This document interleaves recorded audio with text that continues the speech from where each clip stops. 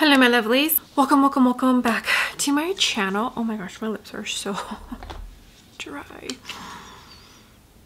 If you are new here, hi, my name is Mary and I give you an extra warm welcome. I would love it if you can click the subscribe button and stay for a while. I upload 3 times a week. Get ready with me, shop my stash, try on new makeup. If it's beauty or makeup related, I will be posting it. And if you're a returning viewer, thank you so much for coming back. I appreciate you more than you know. So as you can tell from the title of the video, we're going to get ready using some makeup I forgot about. I feel like I am reviewing so much new makeup. Well, it's not as much as it used to be, but I'm still reviewing and trying out new makeup that I'm purchasing that I tend to forget a lot of my other makeup items in my collection. Not on purpose, not because they're not good. I just have so much makeup and I try to use the newer items as much as I can when I first get them, just so that I make sure I know exactly how I feel about them whenever I talk about them again or feature them on my channel. It just a lot of older makeup gets forgotten. That's what we're doing today. Okay, let's get started.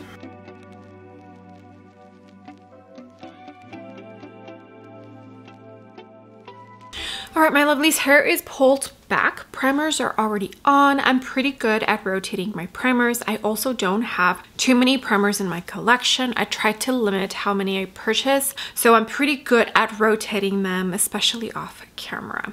I went into the Ordinary Milky Toner, the Gucci Matte Primer for my T-zone, and a Rare Beauty primer. I forget which one it is, but it's the glowy one for the perimeters of my face. Okay, so for foundation, I recently did a declutter for the foundations, which I need to continue that series. I have so much that I need to do.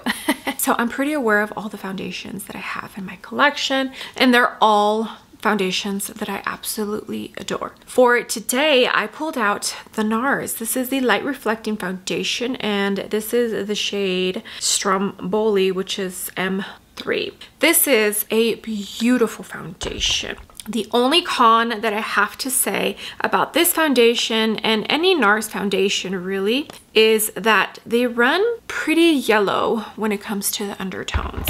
So I have a very hard time finding an exact shade for myself. I purchased this when this foundation first launched, however many years ago, and very lightly. It looks decent with my skin tone, but if I build this up too much, I look yellow, sickly yellow. And I'm not gonna buy 2 foundations to mix. That's just, no, I already own enough foundations. Okay, this is the Makeup Forever 109 brush. This is a beautiful, and I do mean beautiful, foundation. It works on most skin types.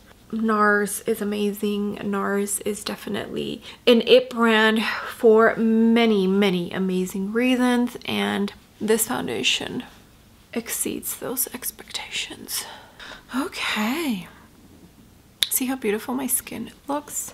Very much like my skin. Okay, for concealer, I pulled out a drugstore concealer.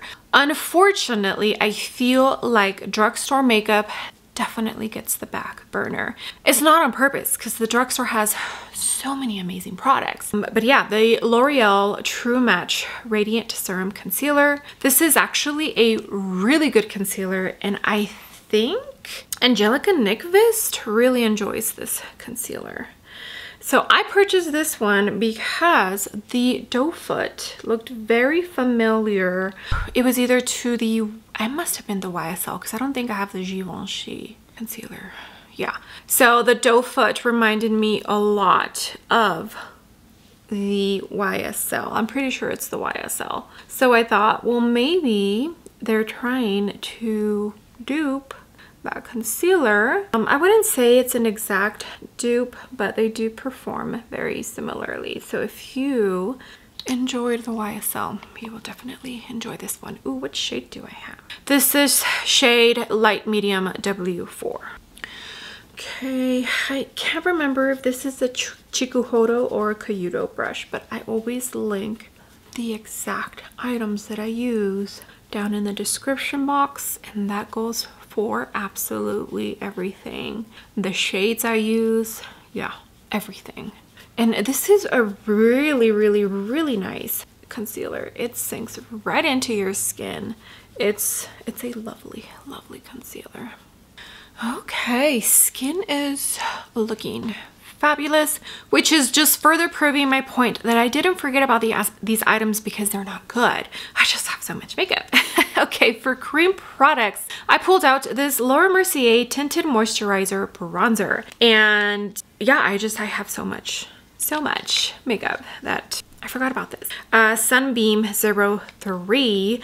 Recently, Morgan Turner and Tara Lynn did a video, a full face of Laura Mercier, and I remembered, oh yeah, I have that bronzer.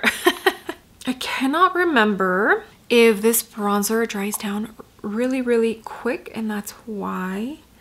I don't think I give it that, I honestly don't remember. It's been a minute since I've used it, but I cannot remember the review that I gave this, but so far right now, it's actually working very nicely. And the tone also looks very nicely. This is a BK Beauty and Nikki brush, the N15. Okay, that actually looks beautiful. Okay, as far as cream blush, Make Beauty, that's what I pulled out. Swelter, I think is the name of the tone that I have. I feel Make Beauty is such an underrated brand. I enjoy everything that I have tried from the brand, including some of their skincare. Makeup by Mario F4, I just put on the back of my hand. So I didn't forget because it's not a good product. I have so much. And also, I'm sure the way that I store my makeup right now, because I've just been procrastinating at getting the beauty room ready. Everything is still like in cases, so it's not like it's out in the open, you know? Make Beauty is a beautiful brand. Okay, but do you see that?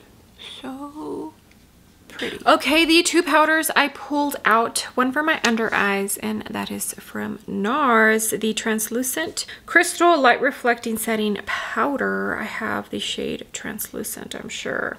I love this powder. It is absolutely beautiful. It does have a very, and I wish you could see it, super slight sheen to the powder, but it's so like microscopic that I personally don't mind it, but I know there is some people out there that don't enjoy this powder for that particular reason. For me, it doesn't bother me. This is such a finely milled powder. It is so soft, so translucent.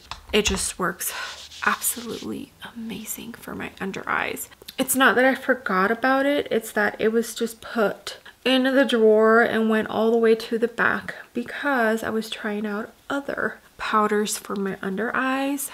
There's not too many under eye powders that I absolutely love. I would definitely say this one for sure is top 5. Okay, and this one, I just forgot about it because it was all the way in the back of the drawer. It's from KVD. It is the Translucent Setting Powder, the Locket Powder. I don't know if they have multiple shades in this. I honestly cannot remember. I have a mini because I don't need a full size. And I do enjoy this. I remember when I first tried this, performing so good. So I'm hoping it performs great today too. This is, I think this one is the Kyoto powder brush. Might not be a powder brush, it might just be like a packing brush, but I'm using it for powder.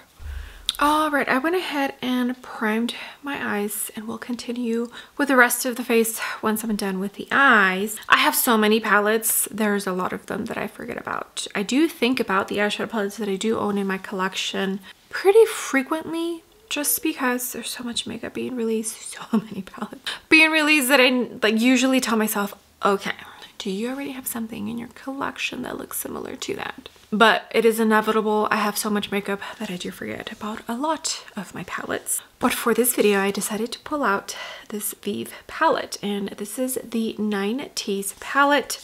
And it's a cool tone palette, which is crazy because I don't normally gravitate towards cool tones, but this is what I decided to pull out today. So we're gonna create an eye look. I'll probably speed through that and then we'll continue with the face. Let's start with soot.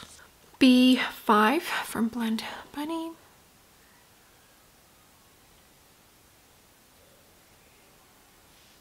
Low rise. Moda 466. This brush is sold out. Anytime I try to link it, it shows sold out.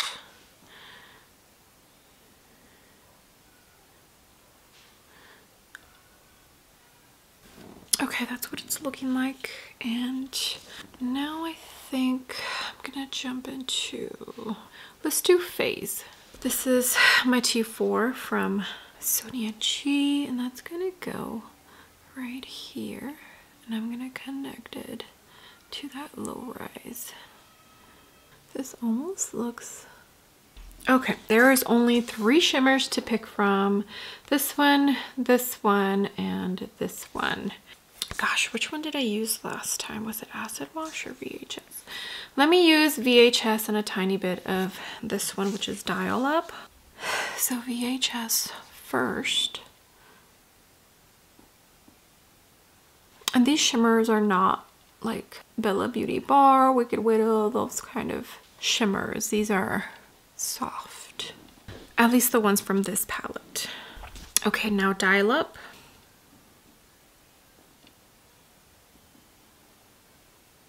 Okay, and for my inner corner, I am going to use the lightest matte, which is called Skimp. This is a B3 from Blend Bunny. Okay, this is what the eyes are looking like. I did take out a single shadow from Moira. This is the Lucent Cream Shadow. 02 Infinity is the tone. e.l.f. just came out with very similar ones, but I feel like this eye look needs a tiny bit more sparkle. Well, it doesn't need it. I want it. And I always forget about my single shadows. I always forget about my single shadows because I always just go for a palette, you know? So I figured this one was perfect. Anyways, I have a little bit of NYX glitter glue and I'm just gonna lightly dip some of this shimmer. It's like a topper more than anything, so it's just gonna amp up what I already have. Also pretty. You see that? Beautiful. Okay, eyebrows are already done. I own 4 or 5 eyebrow pencils, so it's very hard for me to forget about any of them. Okay, for bronzer, the Charlotte Tilbury Airbrush Bronzer in shade 2. You would think this is so big. How can I forget about this bronzer? Again, I have so many bronzers. This is the TF1 from Sonia G. This is actually a very pretty bronzer. Looks beautiful on the skin. I do have to build this tone up a tiny bit. I kind of wish that she would expand the shade range on this because I feel like so many people already love this formula, but the tones, the shades, there's just not enough of them. I think she needs to extend at least by 2. One more light tone and one that's definitely a lot darker than what she has to offer. Okay, for blush, I took out this Dose of Colors blush, the Truffle blush. There was a whole collection and this is the only tone of blush that came out with the collection. Is that the name? Truffle? Yeah, there's no way this is gonna work on every single skin tone. But it is pretty. I do remember enjoying it. This is the TF3 from Sonia G.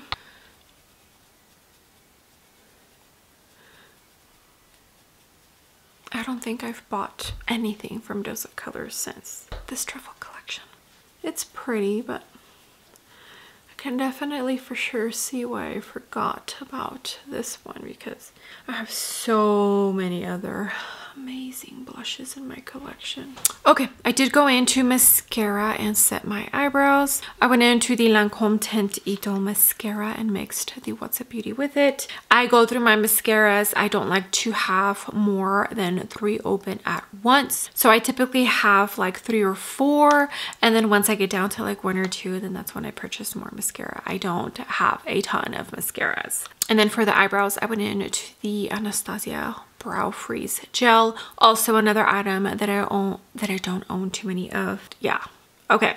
Highlighter from Rose Inc. So I don't know if the brand itself is going to close. And I only say that because everything is on sale at Sephora, like 50% off. Almost everything is gone already, and I don't see the brand posting much. They haven't launched anything new since their last launch, which I don't even remember what it is. Maybe the eyeshadow duos? No, I don't know. So I don't know what's gonna happen to the brand as a whole, because Rosie did sell the brand. She is no longer a part of it. But this is the cream highlighter in Opalescent. This is one of my absolute favorite cream highlighters. You could tell that this is very, very loved. It's just such a beautiful formula. And I'm kind of scared that the brand is going to go away because it's definitely a favorite.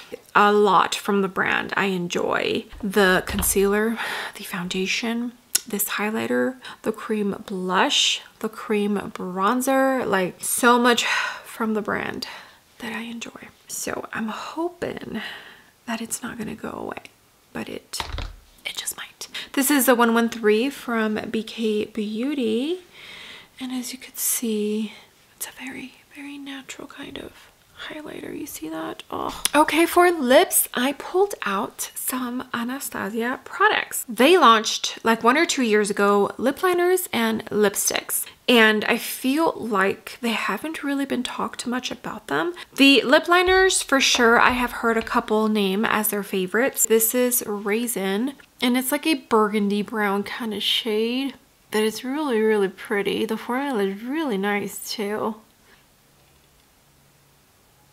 And then the lipsticks, I have 2, but this is the first one I found, Taupe Beige. This formula is like a creamy matte. It's not super drying, and it does have just the slightest bit of, not glossiness, but almost like a lipstick and balm hybrid.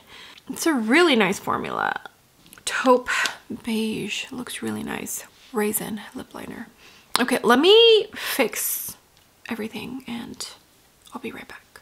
All right, my lovelies, this is what the full completed face looks like. I think everything looks beautiful. Skin looks gorgeous. Cheeks, eyes, lips. I'm definitely getting 90s vibes from this, right?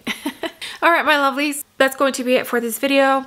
Please make sure to pull out any of the makeup items that I did use in today's video and you own and use them. Also, look through your makeup collection and see if there are any makeup products that you completely forgot about or maybe got pushed all the way to the back of your drawer. This is me doing you a favor and reminding you to go do that. Okay.